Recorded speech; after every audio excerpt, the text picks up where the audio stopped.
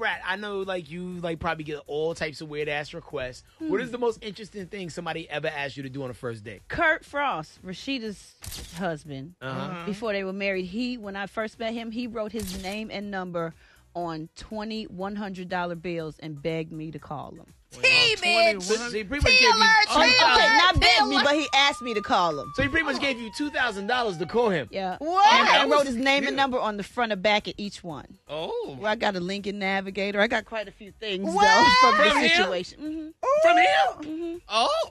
All on the first date? Not the first date, maybe throughout the course of a little while. So how fast did you call him?